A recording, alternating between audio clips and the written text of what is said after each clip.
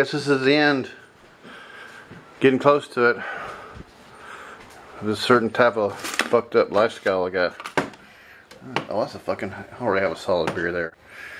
Look at Stratton. It fits one whole 16-ounce natty light. Right? Here's what I'm going to see. It's meant so you can call someone to refill your beer when it's gone, when you're empty. Stratton made this piece, which is kind of it was very foretelling. You know, he understands what Friday the 13th is about. It's all these covert symbols and secret language that artists employ in each other that not very many people catch. But he made this one that says, "Who's up was up is doomed," and he had these two pigs eating from this like generic monkey head, and I said, the two pigs say tastes like chicken. Of course, we're eating that monkey, and it says botulism. You know. Hell, you've got this devil worshipping shit all over the place. I had this other really cool looking piece right here I was gonna do.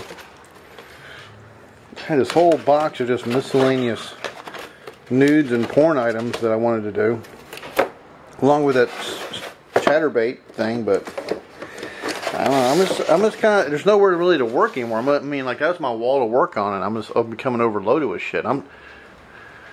So the studio's gonna close down, guys. There ain't gonna be nothing produced for a while. Who are you? Who have you turned into? You look at the eBay shit.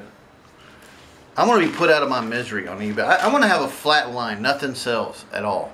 I mean, it's got very few watchers. If there's a flat line on eBay and nothing moves, I mean, that's pretty much it. It's over. I ain't gonna post any more shit on there. Why should I after that last? So that's fucking bullshit there. It's like Friday the 13th is sucking butt, man. It's not going good. Quitting you. I'm quitting. You know, hey, you know, the past, you know, what's happened also is that Stratton Possum has left.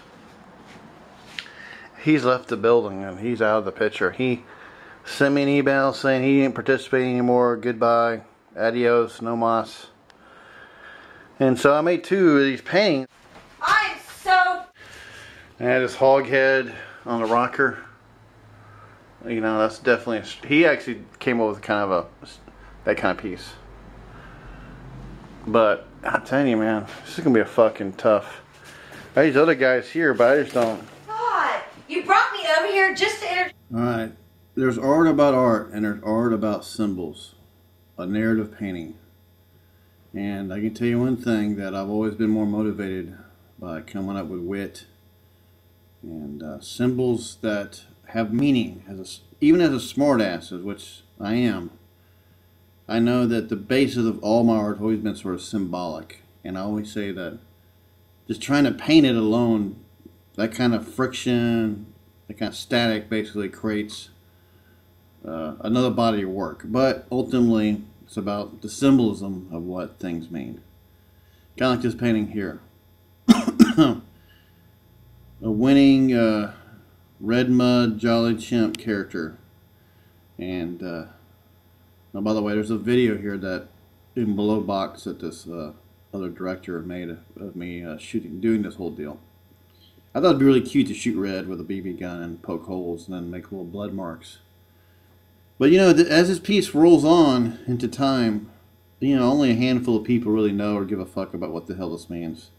But to me, that doesn't really make a difference. It's just the fact that I know that I've created this symbolic piece that, for me personally, as time goes on, I know what this means. I know why it was made. I understand the significance of it.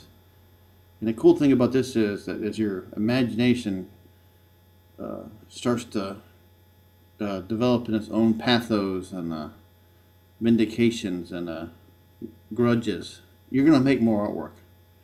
It's going to be always going to be about artwork about something else. See, people just don't make fancy, daily little stupid fucking decorative shit. That decorative shit has no real significant symbols to mean anything to nobody other than just the people that want to buy them to decor their fucking house.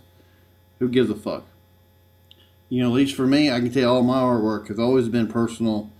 It's always something about who you are as a character and why you make it. And if it just gets piled up in a goddamn suitcase somewhere, you know, fuck it. Years go down the line, someone will figure it out, If not, it doesn't really make any difference. You're winning on both sides of the camp. You know, it's the Van Gogh thing. The Van Gogh's your deal. You know, all these outsiders thing, it's just a Henry Darger deal or the Dassel deal. You win as long as you make the fucking work and you're not driven, you're not motivated by the motherfucking market. If you're motivated by the market, you're gonna die because the market eventually is gonna find out you're just a fucking stupid fad.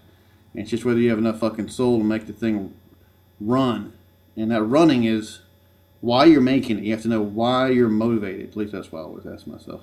And I judge other artists on that stuff too. I always say, why are they really, what are they motivated to do?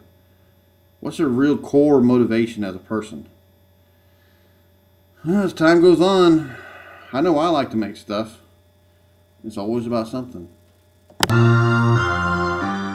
So Stratton, Red, Bosco, Scruffy, and other assorted art characters. Here's to you guys.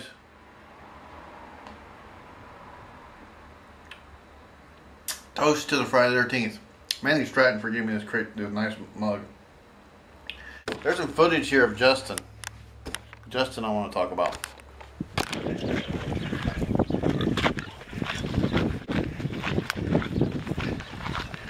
What's up, George? It'd be like little clips.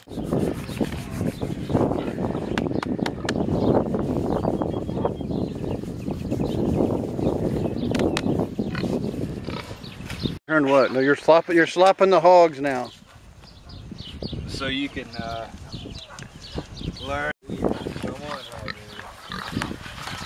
Come on, Hoggy Woggy.